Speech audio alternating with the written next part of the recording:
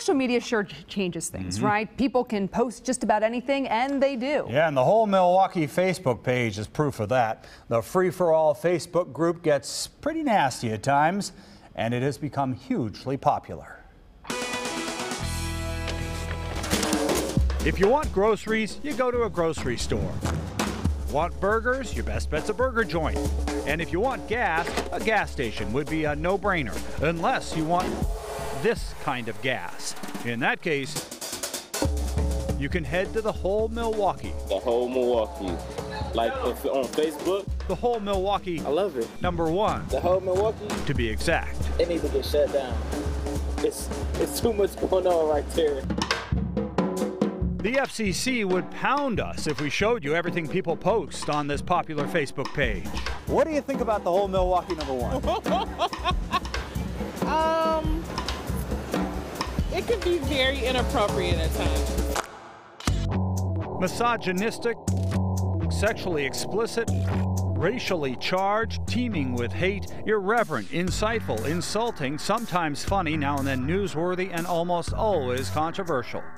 Whoa! If street fights are your thing, you'll fit right into the celebration of violence in the comments section. The Whole Milwaukee, I think it's for the Whole Milwaukee to like connect. Oh, people connect all right. You'll see lots of stuff for sale, mostly drugs. And it's open source, it's out there. For the Whole Milwaukee to see, including Milwaukee Police. I can't tell you we use it as an investigative tool. And that's echoed by the Attorney General. We have put together major drug trafficking cases based on starting with nothing more than a thread like that.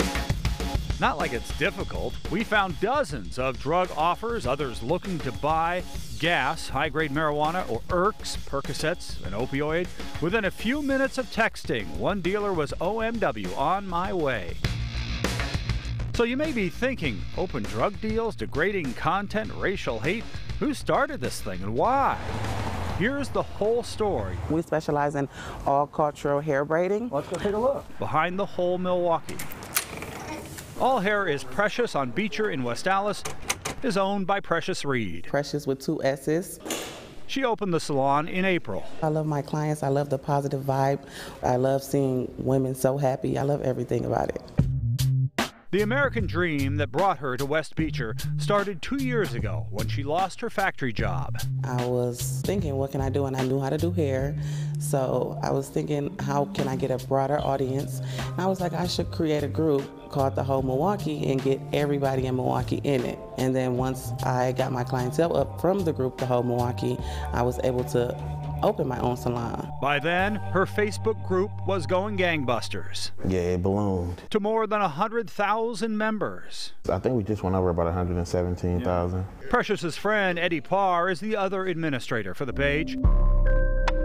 He uses it to promote clubs and entertainment. Me and Precious used it for what we should use it for, which is networking, building our brands. But the whole of Milwaukee had a whole different idea. I can't even tell you what actually happened. I mean, it happened. Of course, we didn't know it was going to be, the thing that it is today. And I didn't expect it to be the way it is either, as far as it's everything in there. As administrators, Precious and Eddie could put the kibosh on the controversial posts. But with so many members, that would be a monumental undertaking. They could even shut the whole thing down. But with such a big following, well, that would undermine the whole point of having the Facebook page in the first place. What they hope is people will take advantage of this huge public forum for what it was intended, to help the community better communicate and to help people build their businesses. If you have a business, promote your business. If you have a brand, promote your brand. And if that business is a drug business? If you're stupid enough to sell drugs online, you get what you get coming to you. Of course, people will say things on social media that they'd never say to you in person. That's wrong. We shouldn't do that. We should uplift each other. And they tend to be a whole lot nicer face-to-face Everybody than on Facebook. should just really show love to each other. Can I get a hug? You get a hug? Man. All right. Love you. Love you too, man.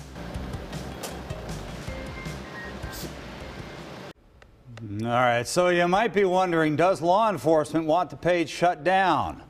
I couldn't really get a solid yes or no answer. They obviously can't condone people dealing drugs, but they don't seem to mind the fact that it makes their investigations a bit easier. By the way, I just checked, the group now has like 120,000 members, and I suspect they'll have even more after this story. Viewer beware, though. Yes, indeed. Know what you're getting yourself into. Good stuff, Brad. Thanks. Well,